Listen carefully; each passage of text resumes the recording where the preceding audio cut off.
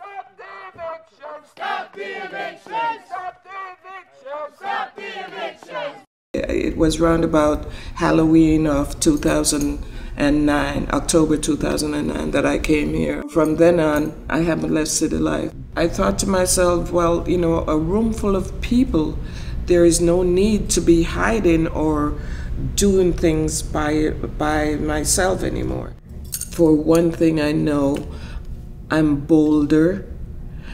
I am not ashamed of what happened because it's widespread. Before City Life, you were sitting at home, peeking out your window, afraid to answer the telephone, afraid to answer your doorbell. But leave your shame at the door. We're family here. And then when you come into City Life, you don't just hear those words, you feel it.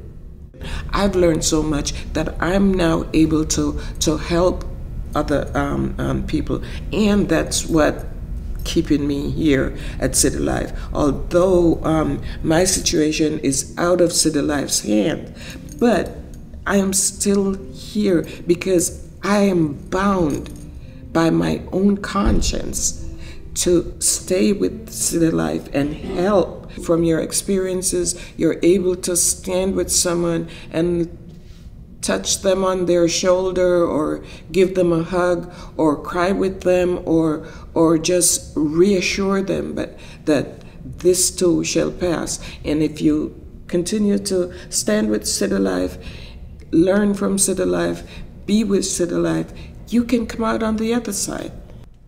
This is City Life.